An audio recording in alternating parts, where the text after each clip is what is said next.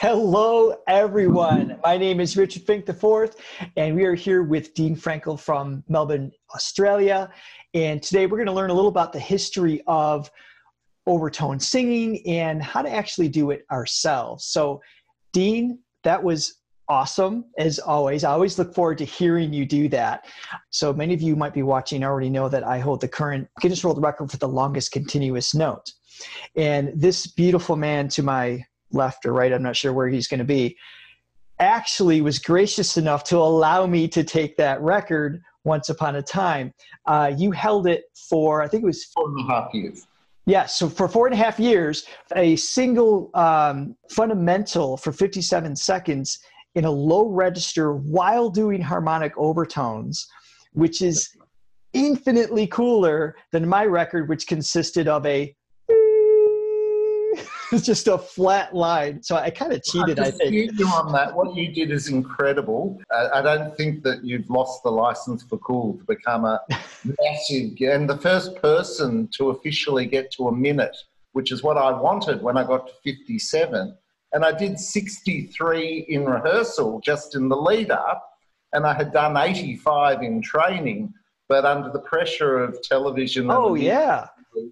I just didn't quite get it past 57, but I was happy with that. What you did is way cool. I salute you on that. Oh, I appreciate that. And I had the same experience I had because the last record that I got was 2 minutes and 1 second.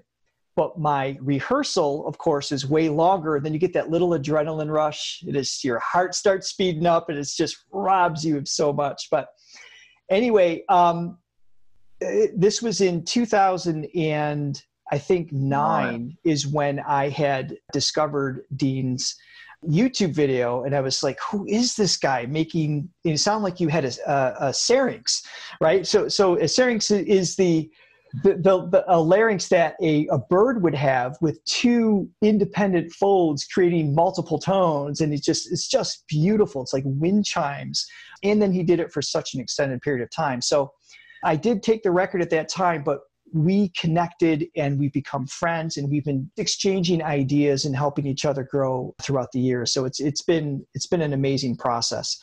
But a little more about Dean. He's actually a wellness breathing instructor. He's a speech coach to professional speakers and political leaders, university lecturer. You're a successful author in books with speech, singing, meditation. You're an inventor. You're a recording artist. You've appeared on countless television and radio programs as an expert and as a performer. And you play some really unique instruments. You've got the didgeridoo, the jaw harp. I'm probably not as good with the jaw harp, but yeah. And then the Native American flute, and so a lot of exotic instruments that you've taken on. And on top of that, you are one of the world's leading experts in harmonic overtone singing. So that is why we are here today, and I'm really excited to discuss this with you. So maybe you could tell us a little bit about just the history of harmonic overtone singing and why it exists. Thank you, Richard. It's a lovely lead up to that. Harmonic overtone singing comes from the genre of throat singing. Throat singing is the world's oldest known form of singing. It has been practiced by tribes all over the world, tribes in Mongolia, in Tuva, in Tibet, tribes in Papua New Guinea, tribes in the Amazon, tribes in Africa. I'm sure Aboriginal tribes in Australia also, but they don't have any evidence now, so it probably died off. But didgeridoo is very closely related to it as well. The Chukchi tribe of Siberia on the other side of Alaska, they do a different type. There's many different types of throat singing, but on the other side, the Canadian Inuits also practice a kind of throat singing. And the Canadian Inuits were once from the other side of Siberia. So throat singing is a very unusual way of using the voice as an instrument, but also it's also a remarkable wellness activity. You mentioned all of these different places around the globe that show records of throat singing, but you also mentioned there's different kinds. So in what way are they different? So what I presented you with just before was high overtone singing, and that is, it is native to Mongolia, but it has evolved largely in Germany, actually. And Germany is the centre of Western overtone singing, which is my main practice of it. So there's high harmonic, which I've got, which is a little bit more advanced. So I'm throwing my voice. So you're going to hear it louder when I'm further away. If I go, but then if I go over here,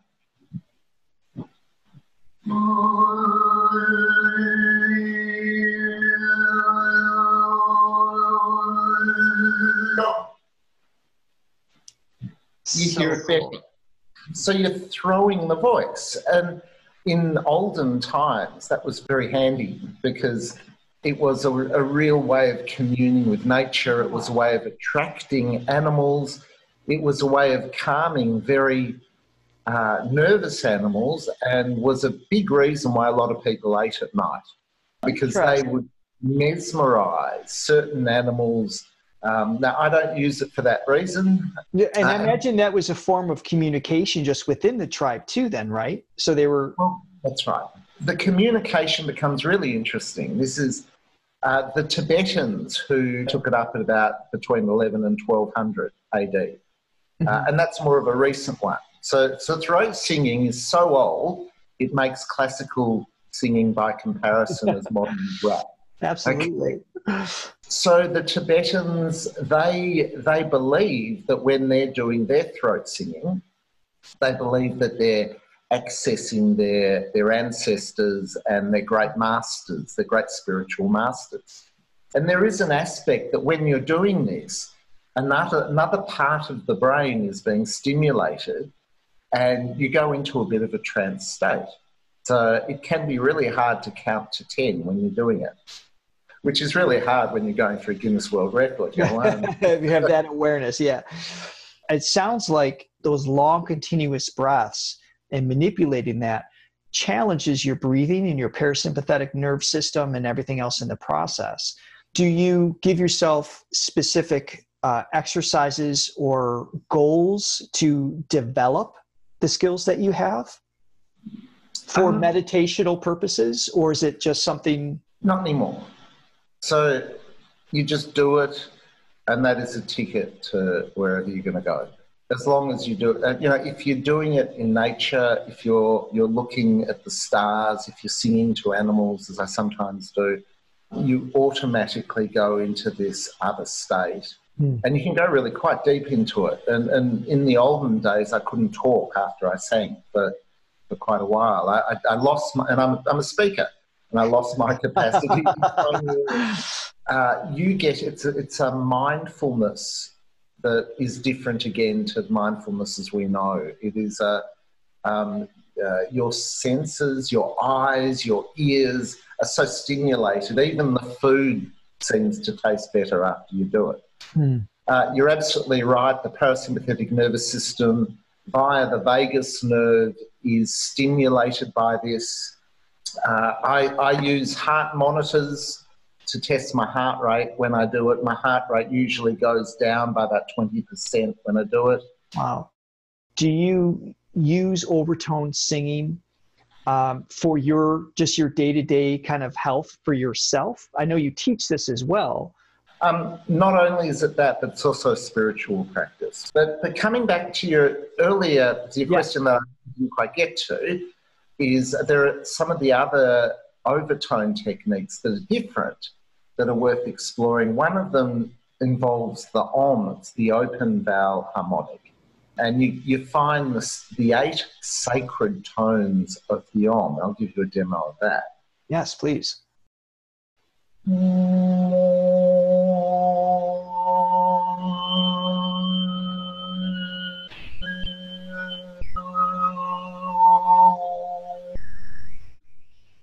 is so cool. So some of you are watching this right now.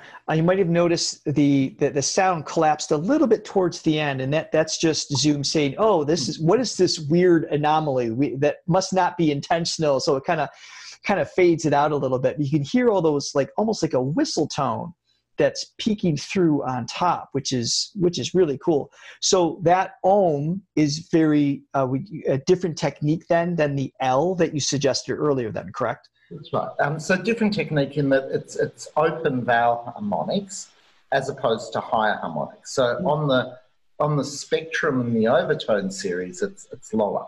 It's simple. Gotcha. Now, was that something that would be separate, that would be one tribe versus another, or a different part of the world? So the Tuvans have a whole lot of different techniques, and they are different, for example, to the Xhosa tribe of South Africa, who have a different way of doing it again. But that is a particularly good one for animals. I know I've been able to mesmerise possums up in a tree who look at me and think, "My God, what are you doing? I don't understand this." I don't get scared anymore. A dog's, cats, it's a beauty. Yeah. Another technique, this is another high technique. This is doing E, and this is one that I'll be giving some instruction for here, because you can get it. Well, pretty much most people can get it straight away. Awesome. But know that throat singing, harmonic overtone singing, is the art of undersinging. It's precision projection. So you only sing as loud, and it's what happens, it magnifies.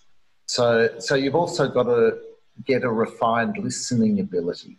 So it's so in other words, what you're saying is that because your folds are vibrating at a consistent speed underneath, and then the overtones is basically wherever there's a specific shape, acoustical space that it's reflecting in, and that's what's being amplified. So it's the projection of specific frequencies. So not only that, it's also surgical precision shapes in the mouth. And this is why it's so important to be able to adjust your shapes in slow motion, because if you can do it, you find then the resonance. And then when you find it, you pickle it. You make sure you reproduce it again. Thanks. So this is the basic E high overtone technique. And in order to get it, you've got to create a buzz before you can manipulate the harmonics out of it. And the buzz is lots of harmonics. And that goes like this.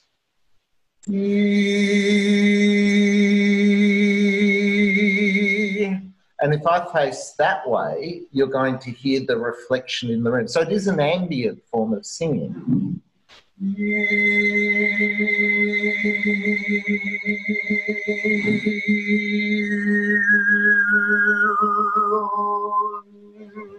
You made that look way too easy. So maybe you could take us a little bit step by step on that one. Is it just any loud E? Beep. You're just selecting a note and just going.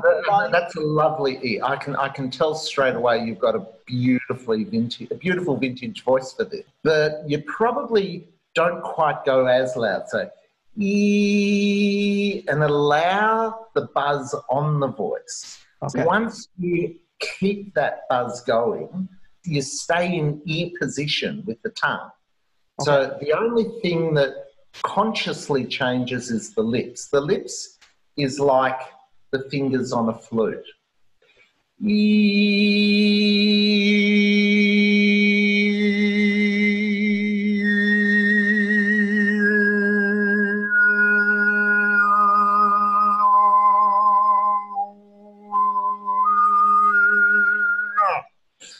Yes, you can see there's just this very subtle adjustments that kicks right into a different overtone. And you said the tongue, so with an E vowel, it's kind of like the mid shape of the tongue going up. That's not moving at all for you? That's entirely lips? It's like a naughty teenager. So everything else is moving in concert, but the naughty teenager is staying steadfast. So I'm going to ask everybody who's watching this to give this a try. So when you're referring to the buzzing, you're just referring to the sensation of the sound waves, right? It's just that. Okay. Yep. So he, and you went to almost an oo shape, like a U. And slow motion into oo. All right. So let's everyone try this together. Here we go.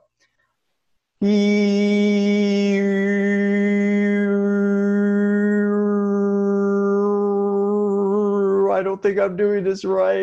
You are doing it well. You got about 2 really good harmonics that rang, and you had 2 harmonics that were right on the edge. It was actually really good. You know, I'm going to try this with the ears out. Let me hear the room. I'm going to try this again.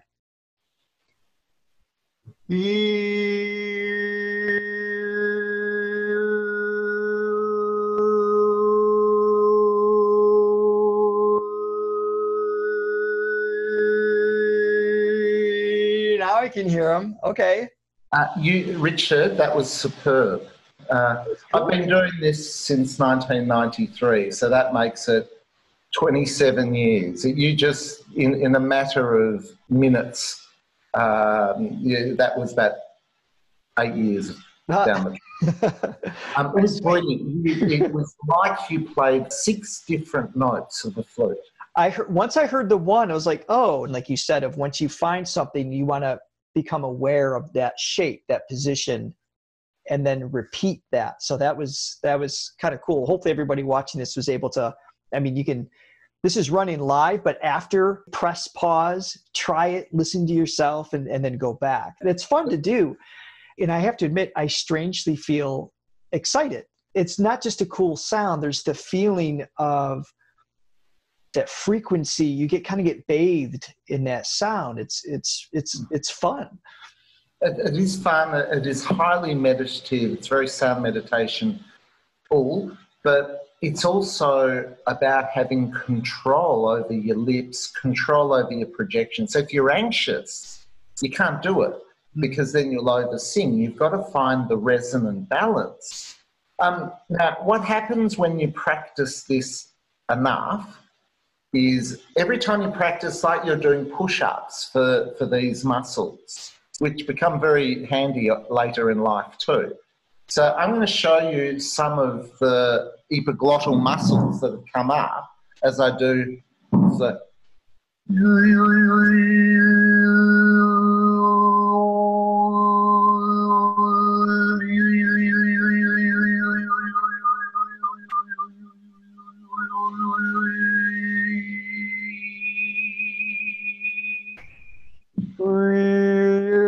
I'm just exploring. You guys at home explore, see if you can kind of have a feel. And Dean, you tell me if I'm in the ballpark here. And now I'm choosing the same note as you. It's just a fundamental. Is that bass note, so to speak, relevant to each person? Should it be a different note or? Such a relevant question. I'm kicking myself that I didn't say it. So we've all got our signature zones, our zones where we resonate at best. Okay. And there's often a big difference between men and women. And women will usually, obviously, be better at the higher ones a lot of the time and men at the lower ones. This is also relevant because traditionally in some of these throat singing cultures, women were banned from doing this. Really? So this is actually a triumph. Not only are you singing sacred tones, but you're defying the old ban. And yet there's another side, the Causa women of South Africa and the Canadian women, they're the ones who do harmonics and the blokes don't or didn't. That's wild.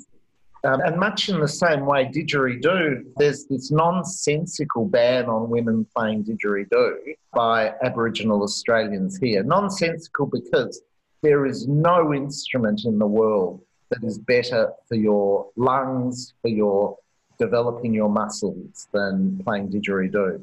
And I have permission to teach women didgeridoo, by the Gurruwiwi family, and they're the original custodians of the didgeridoo. It's really a wonderful thing for women and for men to be able to do this skill. It's a liberation. That's incredible. You're a part of that too. That's fantastic to hear. So going back to that, then the selection note is going to be relative to just the acoustical space of your instrument at a rested state. Then I would imagine. So that, but also in your external environment. I think of every space that we're ringing out in harmonics as a mini concert hall. And there's the internal space and the external space. A smaller, high-pitched woman can do incredible harmonics that I could not do. Sure.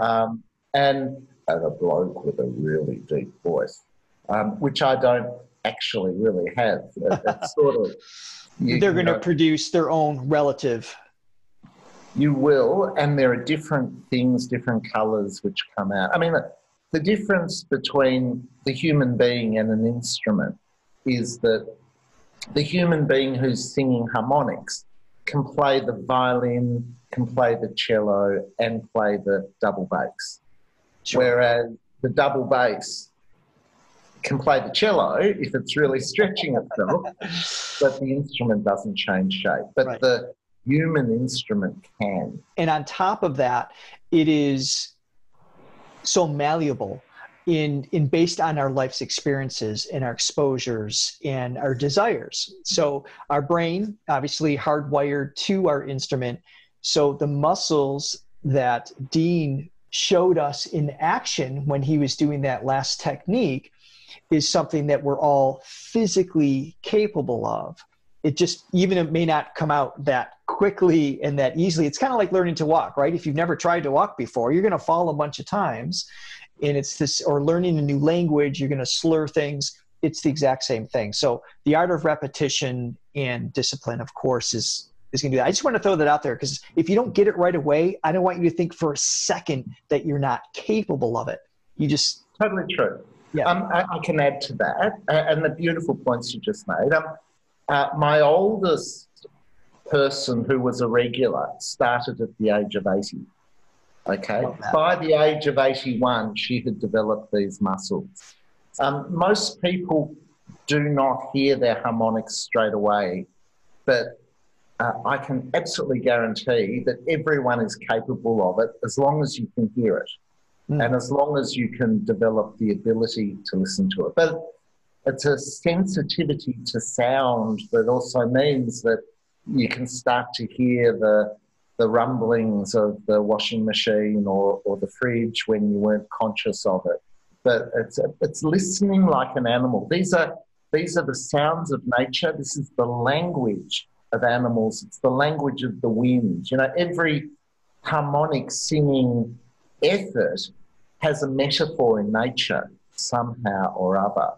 And that is really crucial to the spirit of it as well. Nearly everything about it is counterintuitive. So you've got to try less hard, not more hard. You are not singing songs. You are using the body as an instrument and drawing out the internal and external resonances.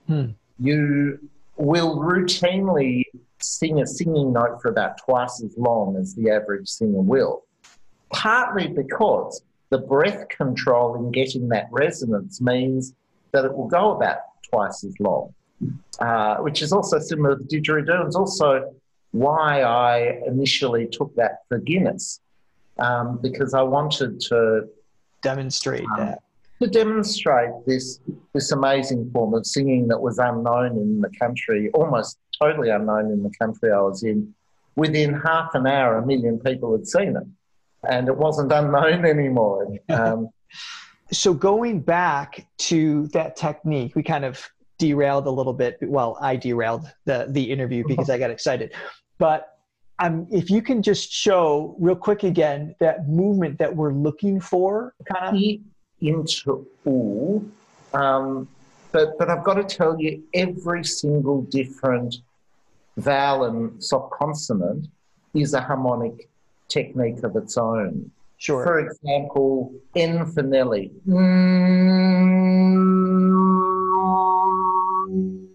you would have heard the tonal change. That's not as pretty. In tuba, they call it dum chuck ta, which has nothing to do with drinking. But that obviously resonated more in the nasal cavities, right? Because the airflow is going up into there. You're not getting the richness of the oral space as much in that. Which is a tremendous way to clear the nasal passages for singing. So E becomes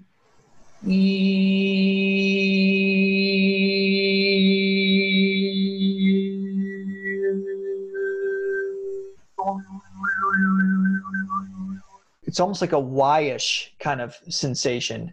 And I cheated, because once I went from E to U, then I lifted the tongue up into L.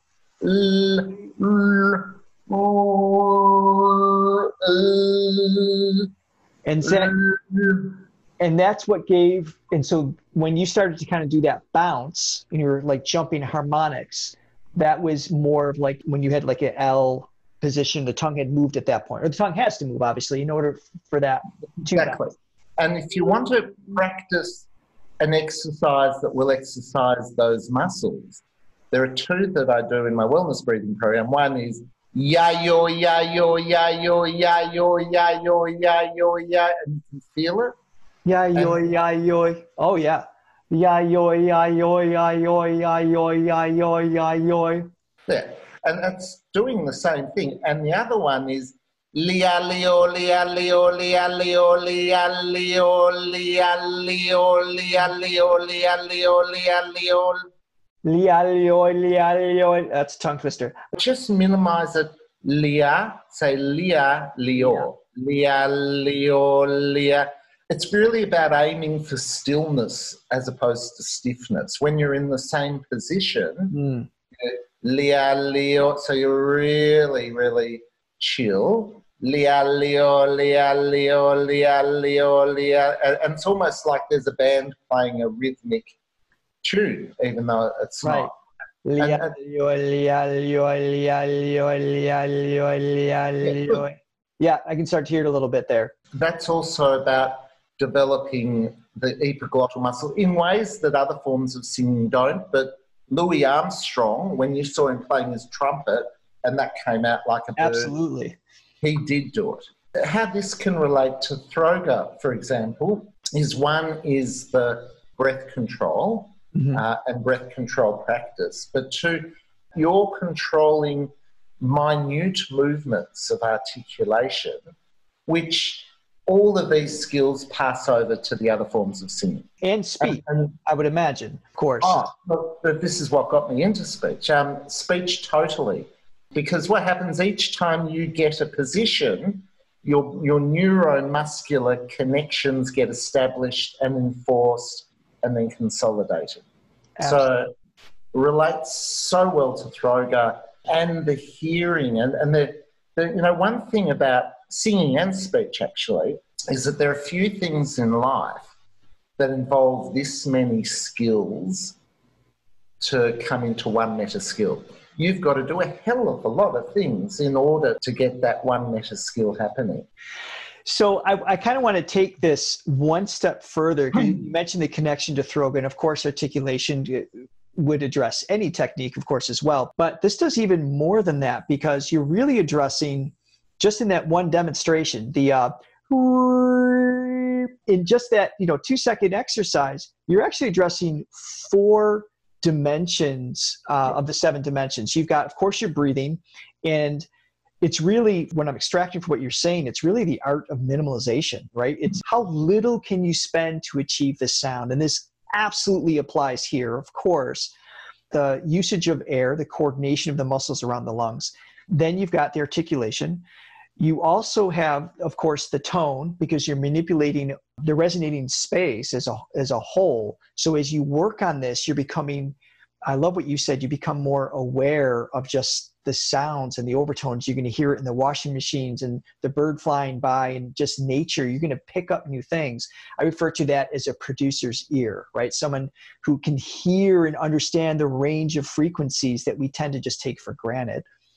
And then the 4th thing is actually strength, the stability of your vocal folds to be in a single position for 5 seconds, 10 seconds, a minute, vibrating at a constant speed while manipulating the space above takes an incredible stamina and stability of the intrinsic muscles of the larynx. So you're targeting a tremendous amount of coordination in 2 seconds. And then when you extend that for, of course, for a minute in an extreme scenario, you are absolutely going to a meditational yogi state of mind, because that's what's required to even execute that.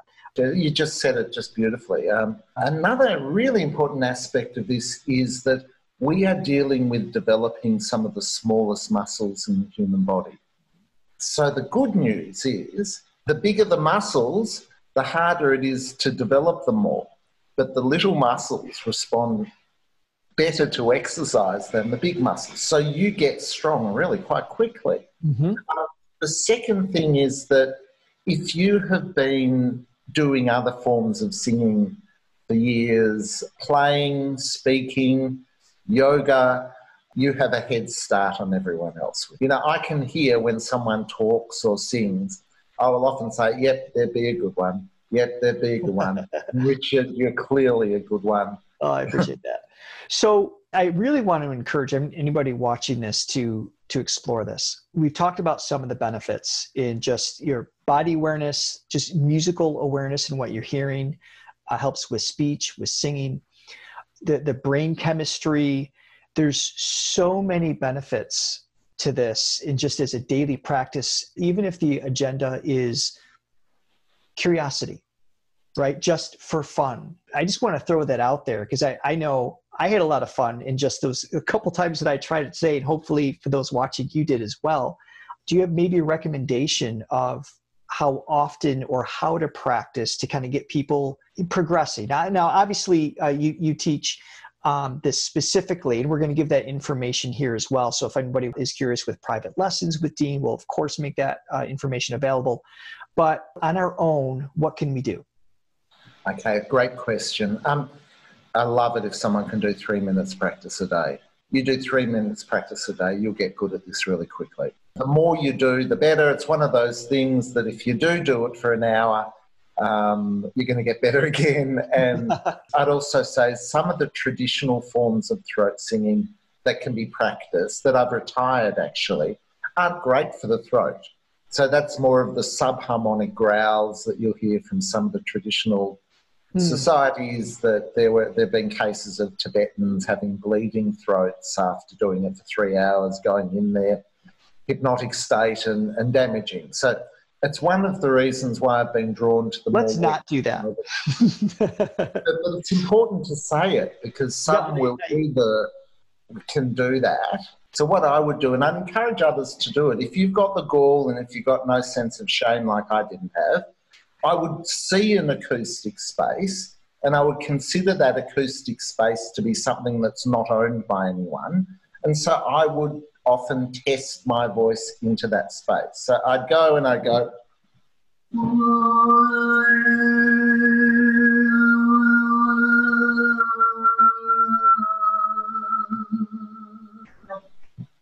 so I'd often do that. And sometimes people would look at me like I'm an alien and I wouldn't care.